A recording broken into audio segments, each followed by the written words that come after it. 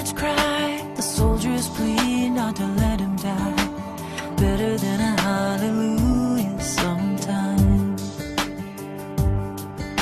We pour out our miseries, God just hears a melody. Beautiful, the mess we are, the honest cries of breaking heart are better than a hallelujah.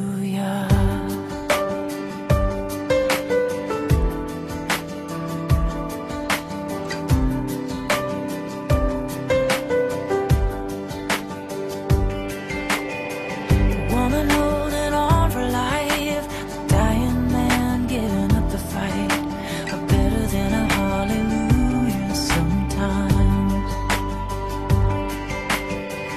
Tears of shame for what's been done, the silence when the words won't come are better than a hallelujah sometimes. We pour out our miseries, God just hears a melody. Beautiful, the mess we are, honest cries of breaking heart are better than a hallelujah. Better than a church bell ringing, better than a choir singing out, singing out. We pour out our miseries, God just hears a melody.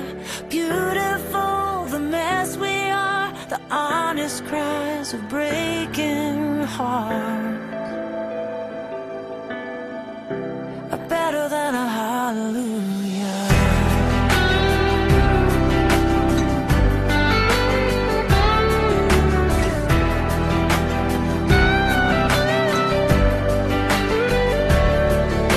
We pour out our miseries, God just hears a melody. Beautiful, the mess we are, the honest cries of breaking heart are better than a hallelujah.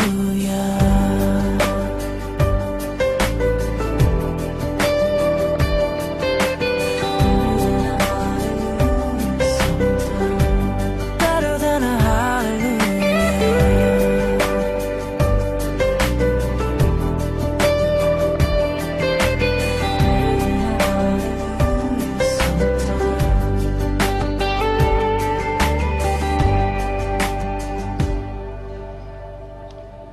One of the things that I found very interesting in reading in this Vatican document is that last spring, Cardinal Biffi, who is the retired Cardinal Archbishop of Bologna, he gave the papal retreat to the Holy Father and to the papal household. And the Holy Father knew exactly what he was going to talk about. And what he said quite blatantly was that, in fact, he believes that the Antichrist is already fully present in the world. He's an authority on the whole notion of the Antichrist. He believes the Antichrist is absolutely active and fully present in the world, but that the Antichrist is not a person. The Antichrist is an ideology, and that ideology is the New Age movement. And when I read that, I thought, you know, that's absolutely true, because the whole of the New Age movement is that it is anti-Christ. It's all about not seeing Jesus as Lord and Savior.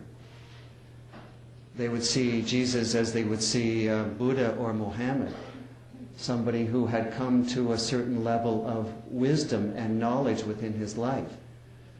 So yeah, he's part of the cosmic Christ, but he is not the Christ. And so I think we are truly looking at something that is very, very insidious.